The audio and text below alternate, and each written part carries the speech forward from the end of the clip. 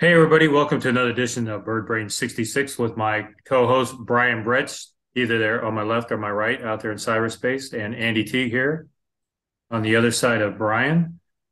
This week we're taking a look at the 1999 McDonald's St. Louis Cardinal team set. This set was actually offered in six card packs from the local McDonald's in the St. Louis area. And that's the only place you could get this. And also on eBay now, obviously, or wherever card shops, wherever you can find these things. So I'm going to just start out with this one just because it's not a player. It's Big Mac Land. And it's just an artist rendition of Big Mac Land. Obviously, that became famous after the 98 season with McGuire busting out the record setting season that he had. And there you go. Got That's the checklist. the checklist on the back. And I almost grabbed the wrong card here. So in Speaking of McGuire, I'm going to go ahead and just throw him up there because he's the obvious guy in this particular set. Unusual action shot for McGuire there. He did something really cool that year. He had 147 RBIs and 145 hits that particular year. So that was something that was very interesting, you know, for a player. And on the back here, got a nice little inset photo, headshot, and it looks like it's the same picture that's on the front. And if I can get the glare off, hopefully you can There see. you go. Got all his stats on there. So lift it up a little bit higher because you can see the McDonald's logo. Yep, there's the McDonald's logo and Upper Deck on there as well. And as I always say, I always miss Upper Deck because they always put out a quality product. So, Brian, what do you think about this particular set? So great set. I'm not 100% sure what the reasoning was behind it. In the research that I did, it was kind of really at the last minute that McDonald's jumped into this, and basically they mirrored this set. It looks exactly like the Upper Deck MVP series from 1999. I don't know, maybe it was still McGuire mania after coming off of the 70 home runs in 1998. But anyway, that was cool. And like you said, you could go to McDonald's, and depending on what you purchased, there was two different prices for the six card pack. It was like $2.49, or if you upsized, I think it was, or whatever the marketing gimmick was at the time, you could purchase it for $1.99. In my research, I couldn't tell if there were any like cards that were considered short print. Obviously, the one that everybody wanted was obviously Big Mac with what he did with the home runs, and obviously Big Mac was a wonderful big sandwich that McDonald's still sells. But the other interesting thing about the set, I'm trying to see if I pulled him. Give me 1 second here. Is Eli Marrero was really trying to make this ball club. And so again, this is the 1999 set. Sorry, I still have mine in the penny sleeve. Let me take it out so I can get rid of the glare. So he's battling, trying to be a regular catcher, battling Tom Pagnozzi, et cetera. And then I don't know if a lot of Cardinal fans remember this or not, but he missed the entire 2000 season when he went through spring training, did the annual physical. They found a mass on the side of his neck that he didn't even know he had, and it ended up being cancerous. He had thyroid cancer, and he actually missed the entire 2000 season because of that. I know that's one season ahead of what we're talking about, but Eli was always Yep. one of my favorite guys that I was pulling for. So, but anyway, I know you got some interesting pictures that you want to talk about, and so I don't want to steal your thunder, but go ahead and jump in and maybe talk about one or two other favorite players, and then let's talk about your transition that you were mentioning. Okay. So, Put you on the spot. well, it's a kind of an interesting year. The Cardinals finished fourth in the National League Central. So, nothing spectacular as far as the record goes or anything of that nature. I think they were like 21 and a half games out of first place that particular year at the end of the season. But this guy, you might know his son. This is the senior, Fernando Tatis. This particular year, he actually hit two grand slams in the first inning of a ball game, and I believe that was in April or May of that year. I remember I was actually traveling and I had happened to just turn the game on and the Cardinals were going wild in the first inning and then Tatis actually wound up hitting two grand slams, which is a phenomenal feat in itself. So and even two Well, in you the same inning is pretty phenomenal. well then one other little bit of trivia question here.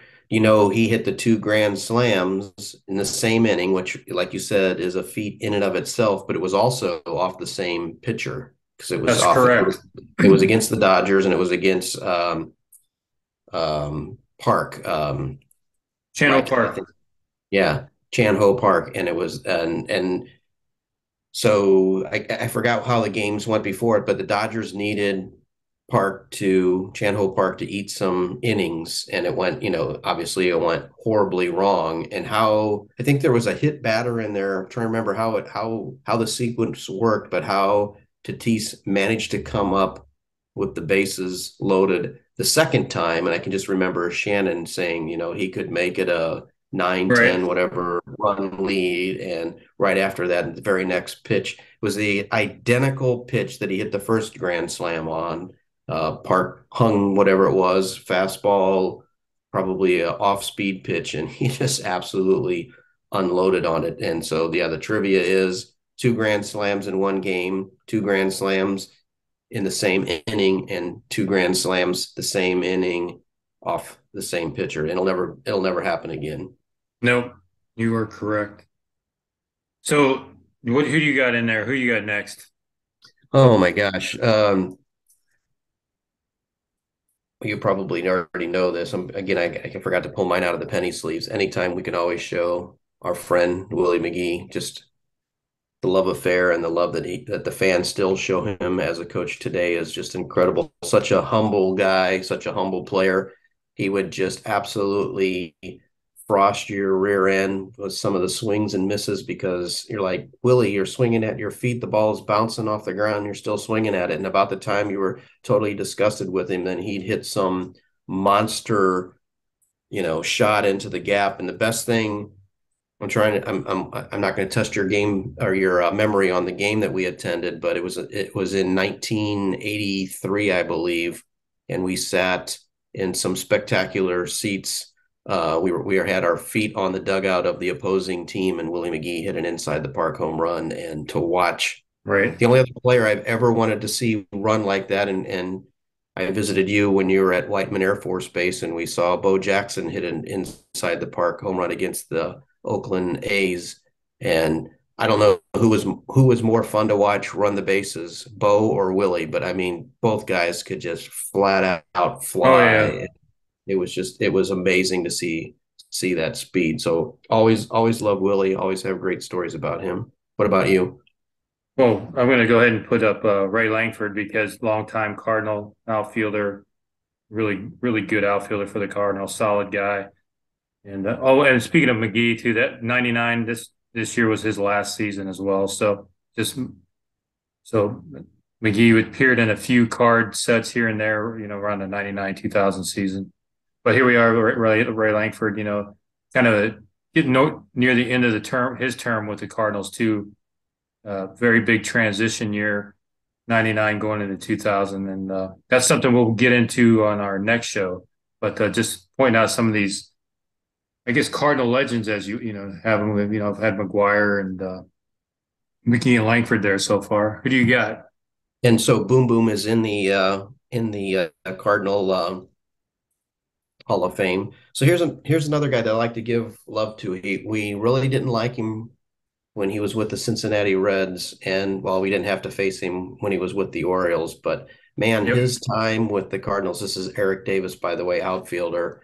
Always had a lot of respect. I guess it was more of a love-hate respect for him because we had to face him all the time with the Reds. But this guy was a real pro. He's another guy that battled cancer during his career and came back and just, loved absorbing, his final couple of at bats, season and a half, whatever it was with the Cardinals, and just loved how the fans accepted him after being a bitter rival.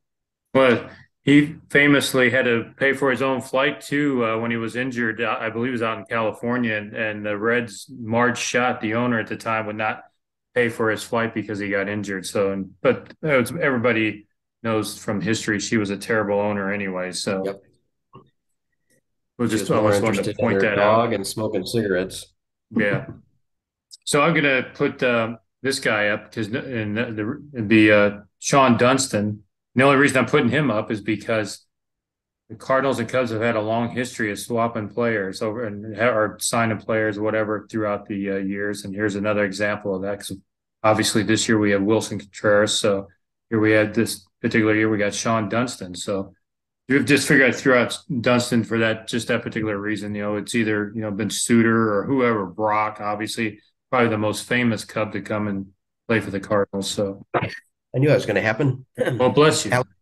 Thank you. You know what's great about Sean Dunston is that the comparison that Mason Wynn is getting right now, um, talking about, I mean, geez Louise, what did they, there's a Tops Now card last year where they featured Mason as having, what was it, it was 100+ mile an hour throw from across the infield over to first base.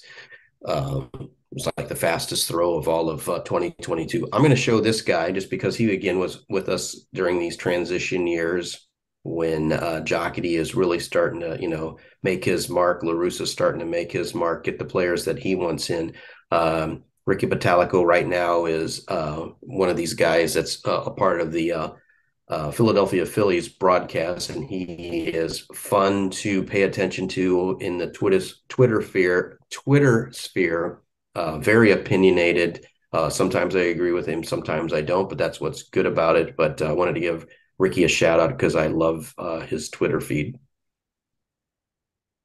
Okay, I got Joe McEwing next, so everybody should know who this guy is. So, and that he had obviously another one of these guys, fan favorite, short stint. Guys like him, Stubby Clapp, Rex Hudler. The list goes on and on. But when they were there, they did spectacular things for the short amount of time when they were there, and made big impacts. With other players and to the team that during their time that they were with the team. So just thought Big Mac and Little Mac, that's what we called them. That's And right. I almost forgot about that. Yeah, so does it say it on the back of the card? Because I wish I would have done my homework on him. I did pull his card, but remember he started out with like such, was it like a 20-25 game hitting streak? Yeah, it was.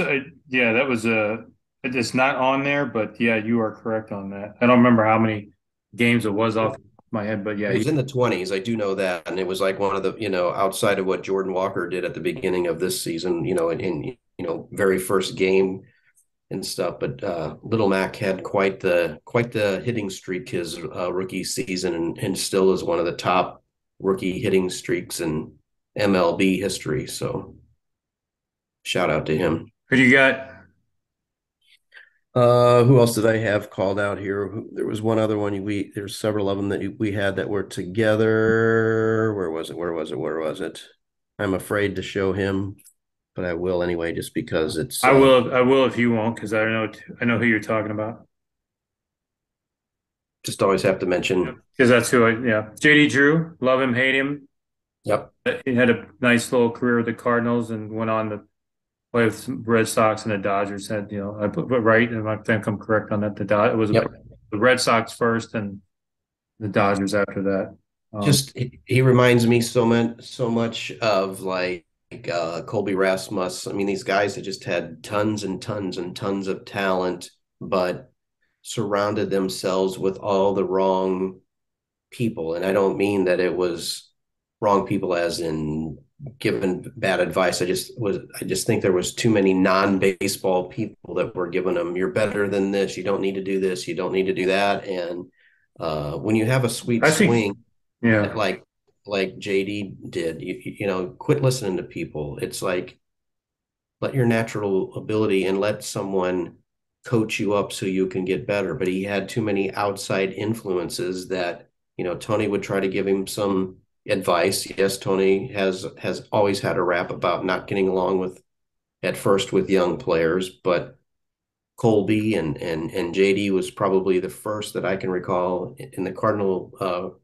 organization when Tony was leading the charge. Was they just didn't see eye to eye. I mean, he would hustle and he would give you everything. It seemed like for 3 games, and then well, it's a 162 game season. I'm going to take a few games off. And Tony said you can't do that with this fan base. And for whatever reason, JD never got it. And what could have been even a more prolific career. I just think that this was another one of these guys that I used this in a tweet earlier about our friend Jack Flaherty, the pitcher. He was a legend in his own mind and listened to too many outside influences on his greatness, and unfortunately never untapped his natural ability because he was reading his own clippings too much.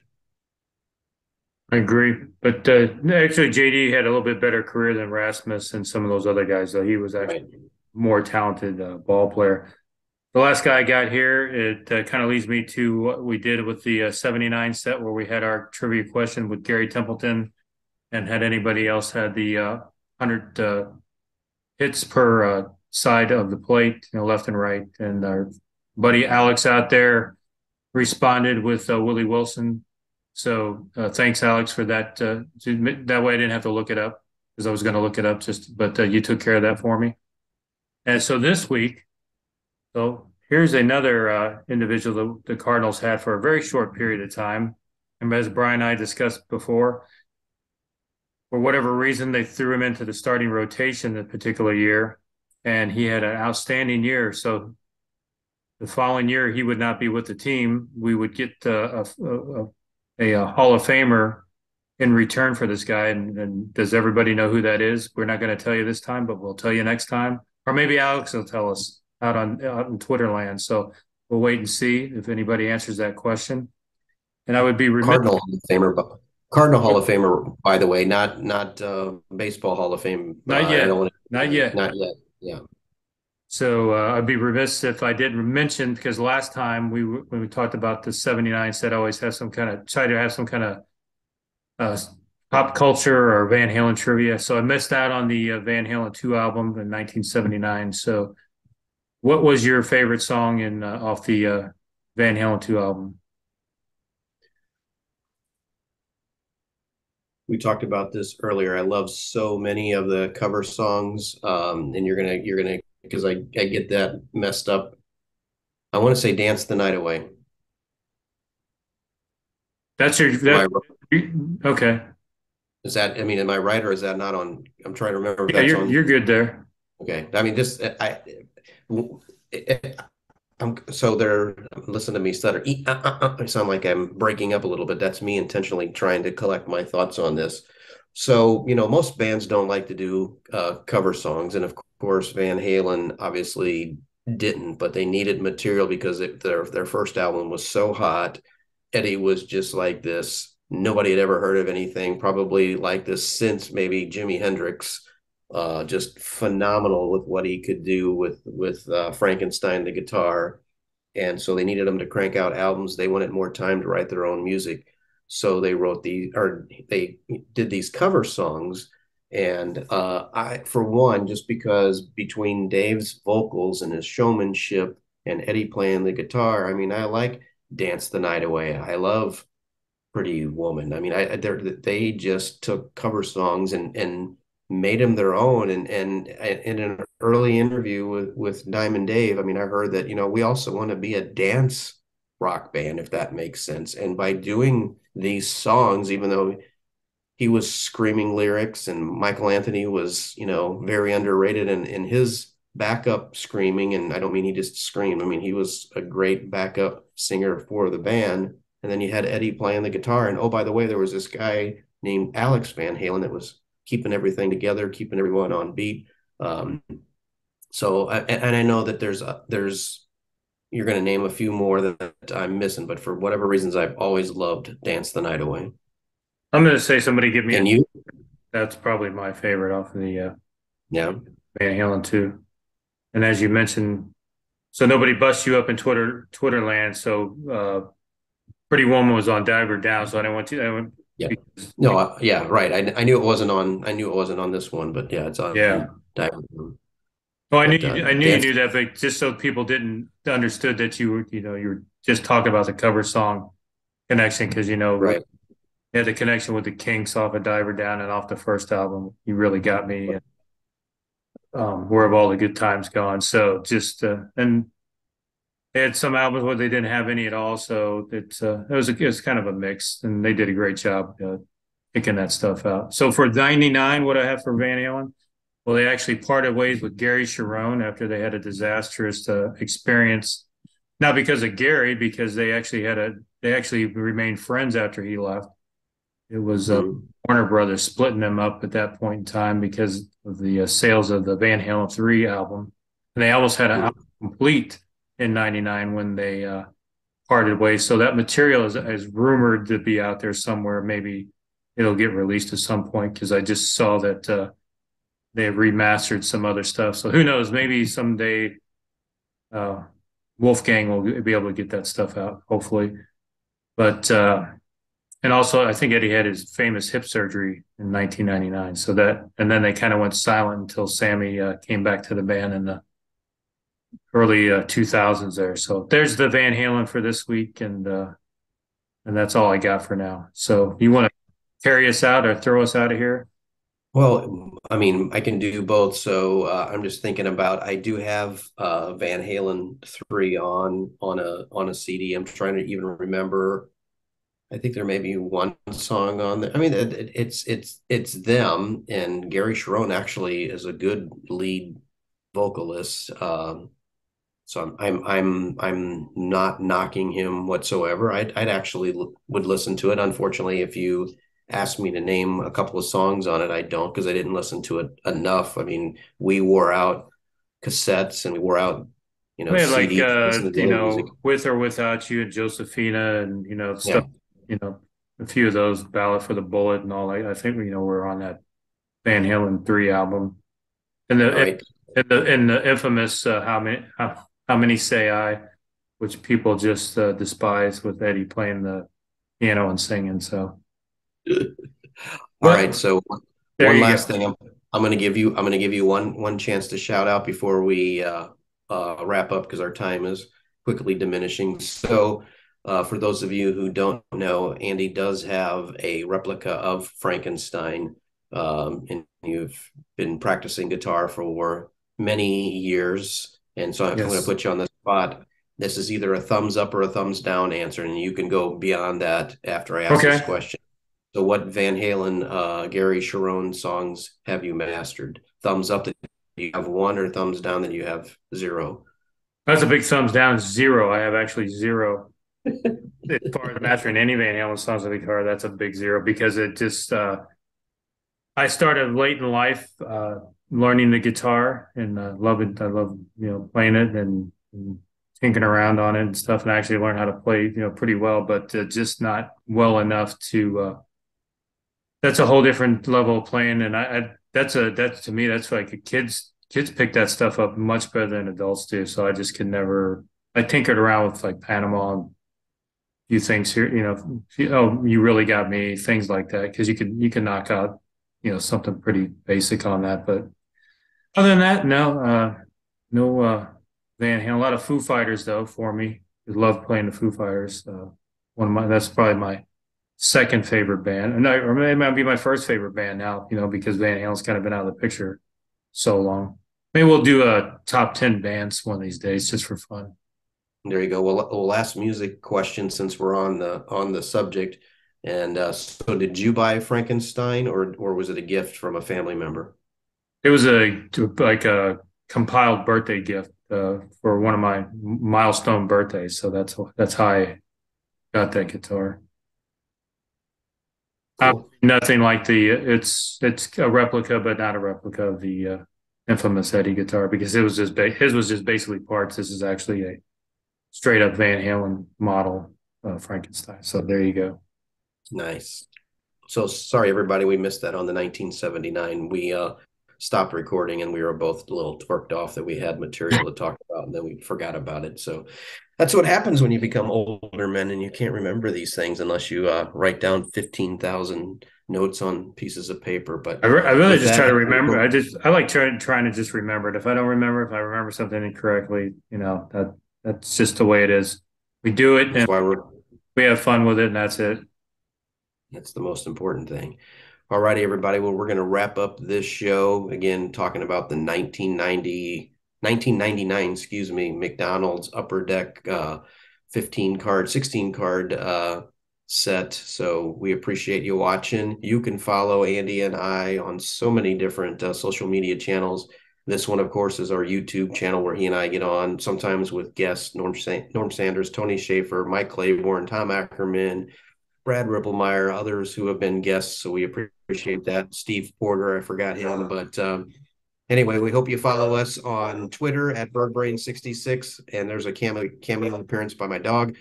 And you can follow us on Facebook, Twitter, and Instagram. So on that note, we appreciate you guys so much. I'm Brian Brett. Thanks. That guy there is Andy Teague or wherever he is.